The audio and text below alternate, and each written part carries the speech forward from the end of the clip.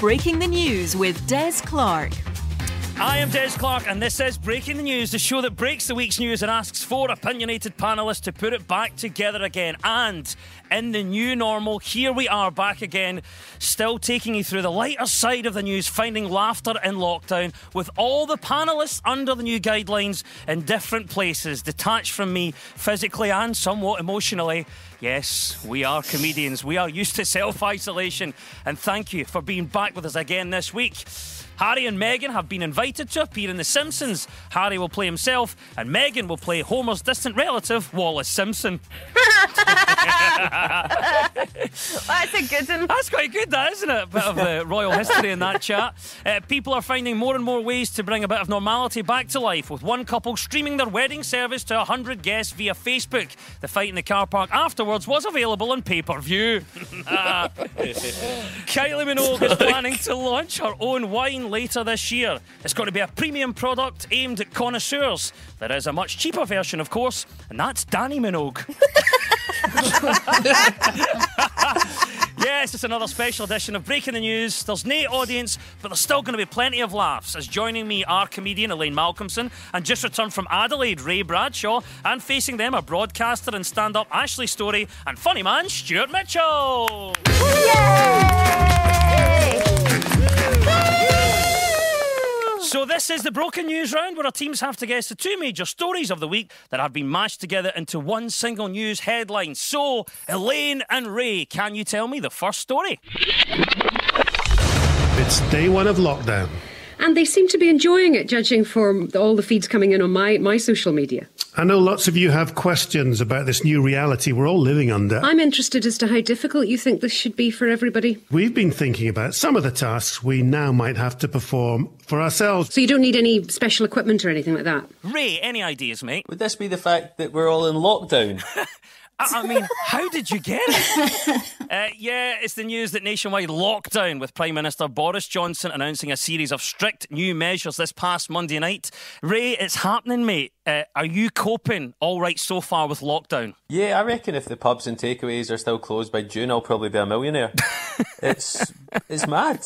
And what I'm really enjoying is I've been doing my daily walk, government issued, and what I'm really enjoying is seeing all the runners, because you can separate the kind of ones that do it as a hobby and ones that are just out for the day. Like some people are in high-vis Under Armour jackets and other people are just running about in a Marseille top from 2003 and a pair of Adidas Sambas. Yes, that's one of those tops that if you sweat in them, it still smells about 3 years later. That's old school, mate. And what about you, Elaine? Are you coping with lockdown now? I'm doing all right. I find there's so much advice, and you only go shopping for basic necessities, but I imagine my basic necessities are a lot different to someone else's basic necessities. For example, Yotam Ottolenghi. Like, one man's rose harissa is another man's pan loaf. That was beautiful. That's amazing lockdown philosophy. I love that. How are you coping with it, Ashley? I don't want to be all first world problem, right? But I've really struggled to get my lactose-free milk for a whole week. So I've been drinking regular people milk, and my whole family have isolated from my smell. So I don't have any pills. Listen, you're all right. Jim Smith's not here because he's taking it straight for the udder. It's strange times. And Stuart Mitchell, mate, how's lockdown affecting you? Well, it's not much change for me, really, because I already sort of shop as infrequently as possible, and I actually read as well, allegedly, the virus can't survive on cardboard. Did you know that? No, this is news to me. No, apparently it can't. Well, I don't know why we're all sitting inside when we can just be walking about with empty cereal boxes in our heads. This is great. We're looking for the advice as well, and it's weird. Lockdown just brings so many new realities for us. I'm thinking that it must be torture right now if you're a Jehovah's Witness, because they know that everybody's inside but they can't go to the door. People are saying they're struggling to cope with lockdown because they're being forced to stay indoors. So here's a question I've got for you. What's the longest you've been stuck in the house and why? I had actually a really properly bad flu when I think I was about 14 or 15, and I was off school for 2 weeks and didn't leave the house for the whole 2 weeks, apart from We got evacuated in the middle of the night one night because of a bomb. This is never going out. Are you actually serious?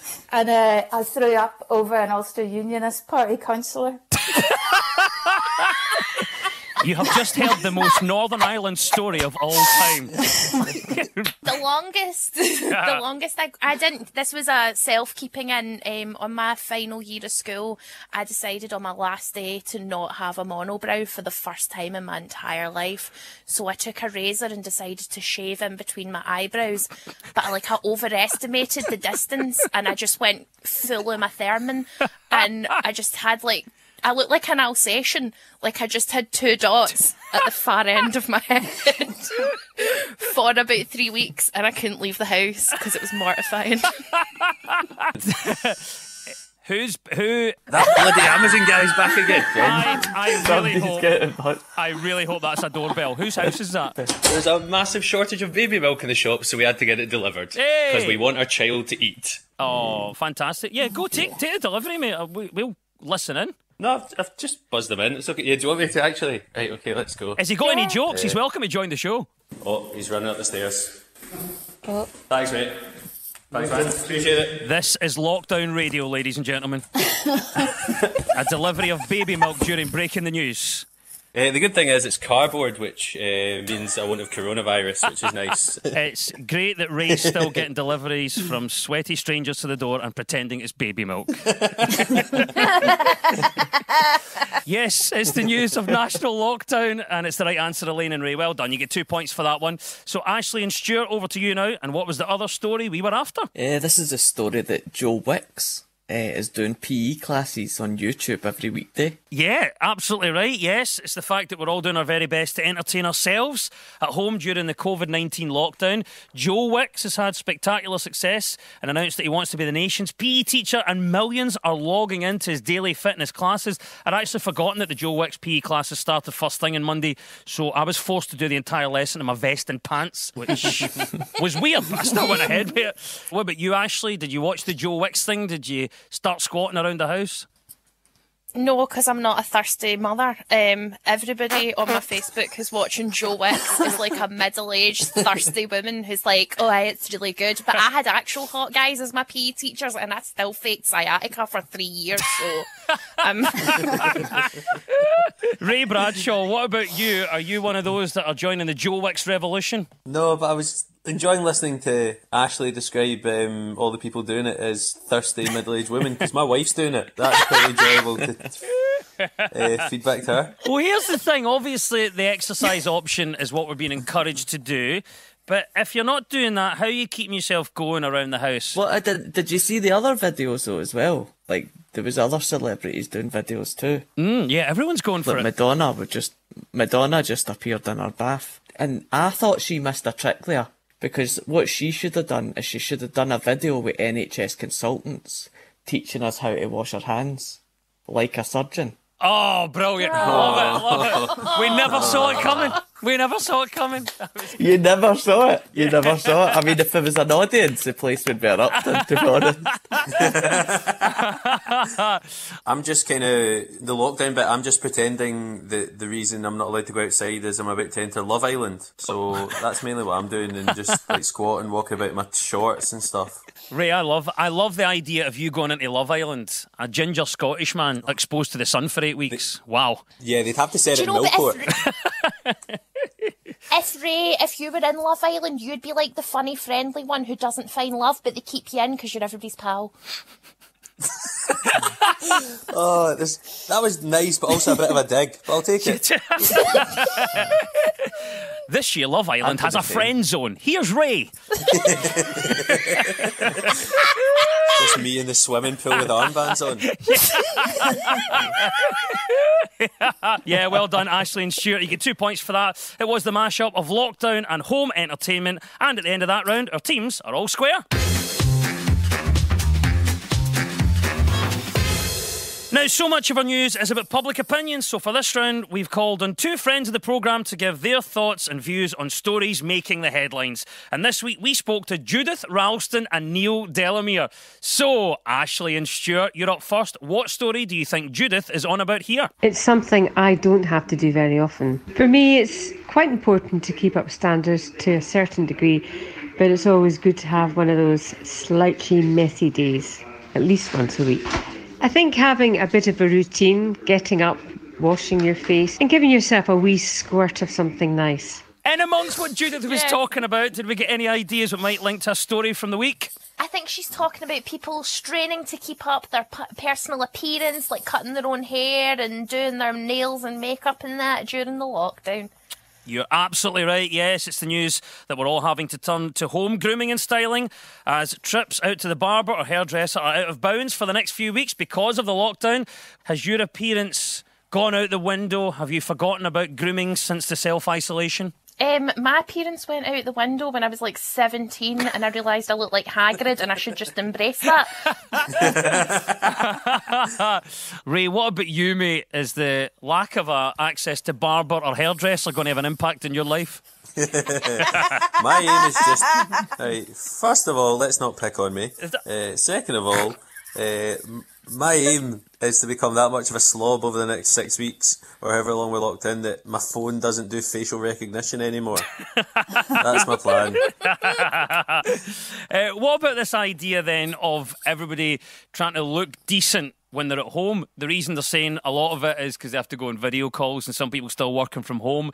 So I'm going to ask our panel, have you got any tips styling-wise for a great look? Put your sheets over your mirrors. It doesn't matter.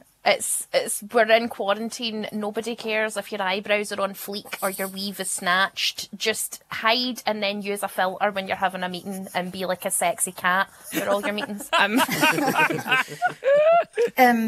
It's not really a styling tip, but I, like, with no thought at all, did the most Northern Irish thing I've ever done, and I bought new pyjamas in case I have to go into hospital. Oh, I love that because I know it's true. Yes, home grooming is the correct answer. 2 points go to Ashley and Stuart. Right, Elaine and Ray. Here's Neil Delamere. And what is Neil talking about here? Well, it's not something I'm concerned with because I don't have kids. It never would have worked for my mum and dad. Mum would be okay, but dad wouldn't have the patience. I think she would insist on discipline. I'd probably still have to wear a uniform. I don't know if learning the difference between the phone ringing on the telly and the phone ringing in the house is necessarily going to get me in to the university I'm looking to get into. It would make a fairly terrible version of Grange Hill, though. This will be the fact that schools are closed, so people are having to homeschool. Absolutely right. Yes, it's the reality of trying to educate your kids at home after Scotland's schools closed their doors last week. What do you think? Do you think this homeschooling's going to work? No. Have you seen School of Rock? Like, this is what's going to happen. But it's funny though because so I'm 31, so I've got a 6-month-old son, but so all my mates, none of them have kids that are kind of old enough to be at school. So it's the guys that I'm playing football with that I was messaging a couple of them to see how homeschooling's going to get on because they're idiots, so their kids are going to really struggle. And straight away I said, "How's homeschooling going on?" And one of them messaged me Monday about 11 o'clock to say, "I think I'm going to start an affair with the other teacher." What about you, Elaine? Do you think this homeschooling is going to work for the kids and the parents of Scotland? Well, it's a great opportunity to teach children things that they don't get taught in school, like poker. I think people just have to play to their strengths and like find an educational means to everything. Like you could teach your kids about like research and the methodology of research by letting them fact check your friends' Facebook accounts.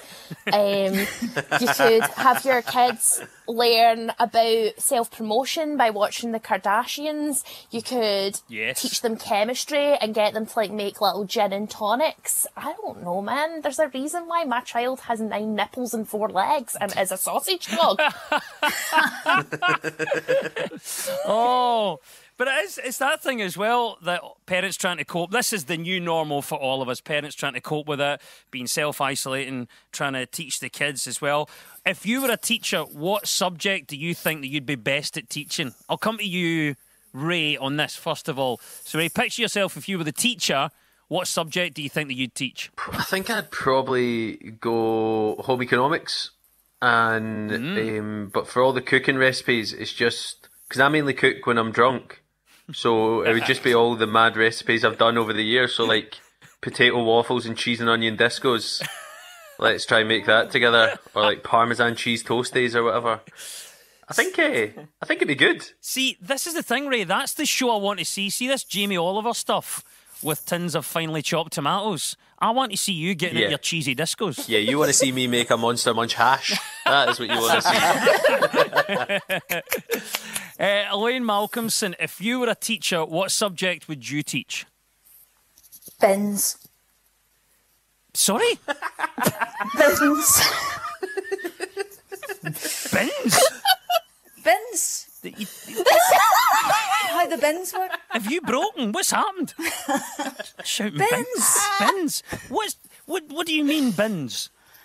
How the bins work? It's really complicated, and I think people would benefit from knowing quite early on in their lives how the bins work. Can I just say, as a public service broadcaster, can we get somebody to check on Elaine during lockdown, because there's clearly something happening here. What are we talking, Elaine? So would it be like what the blue bin does? Like, yes, yeah.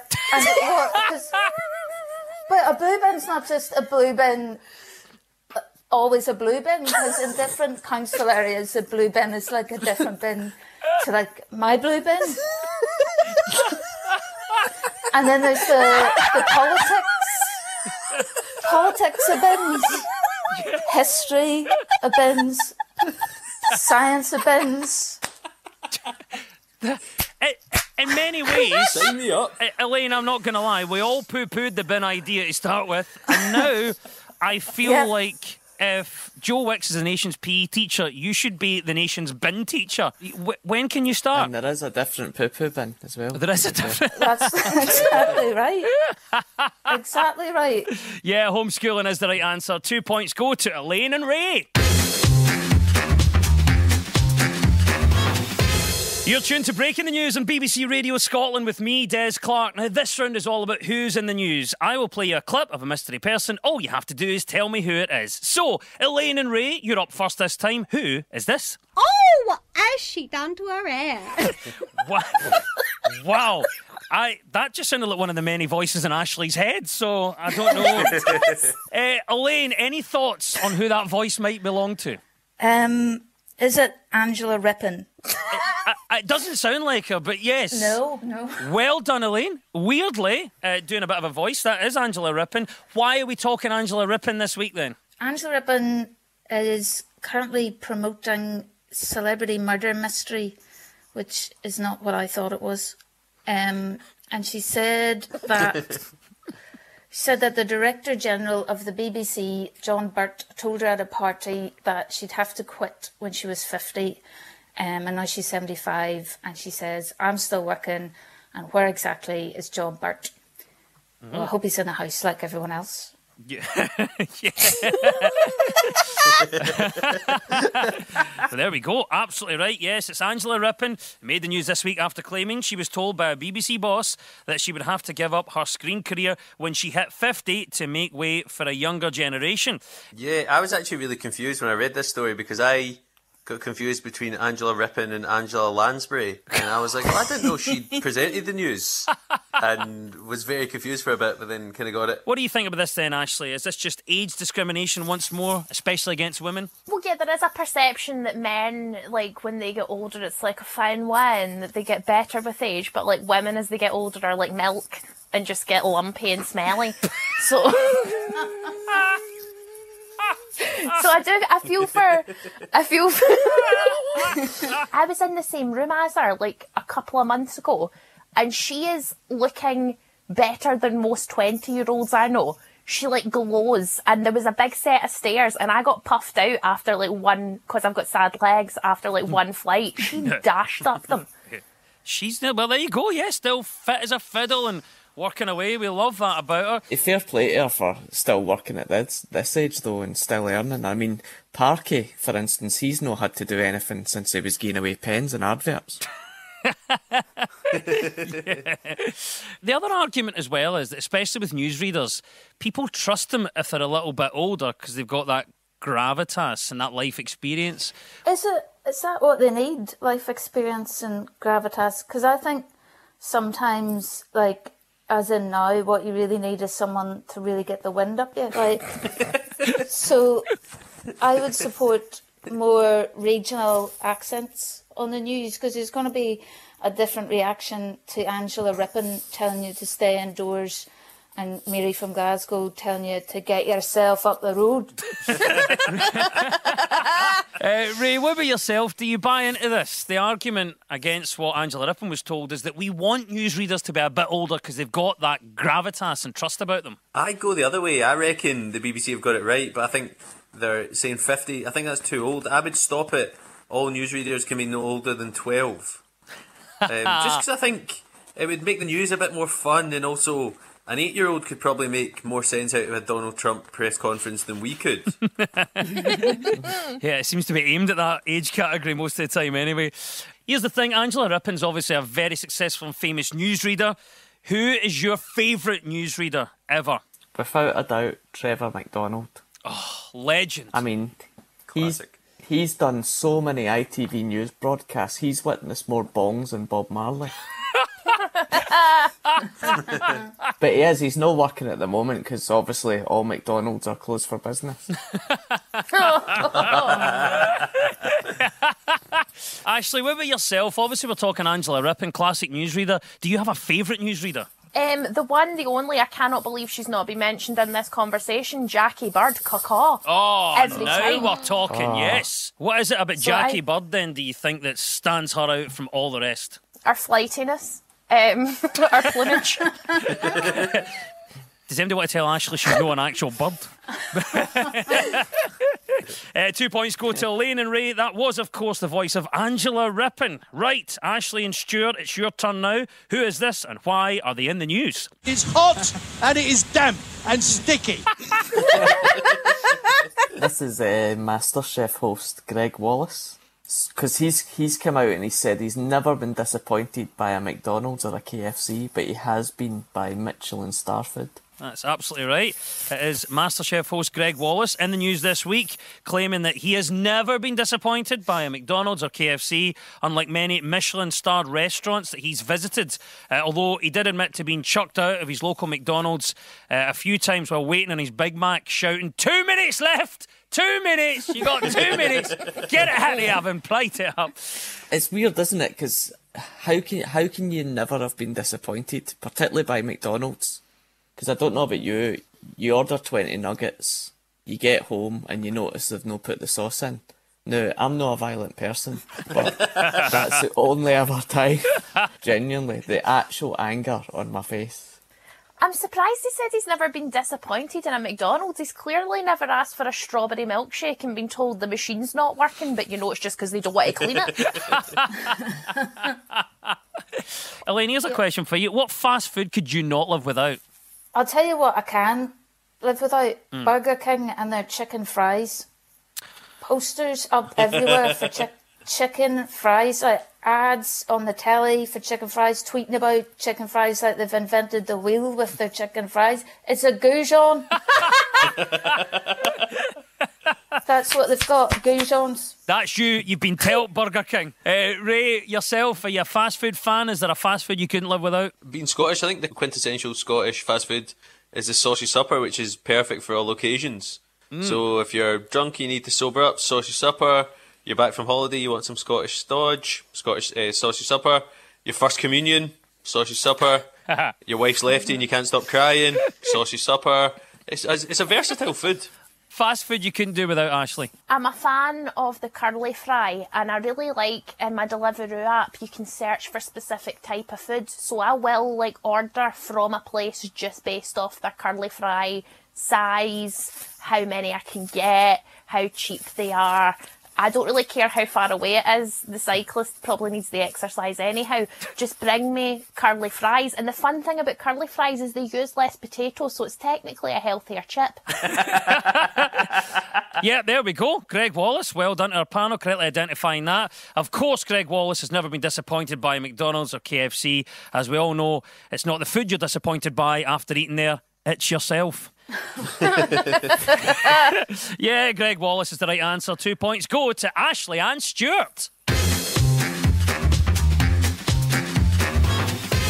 So it's time now for a final quick fire round, which is all about deciphering the numbers in the news. I will read out a headline. All the teams have to do is fill in the blanks. So get ready, teams. When we run out of time, you'll hear this. John Barnes, did you have someone to kiss?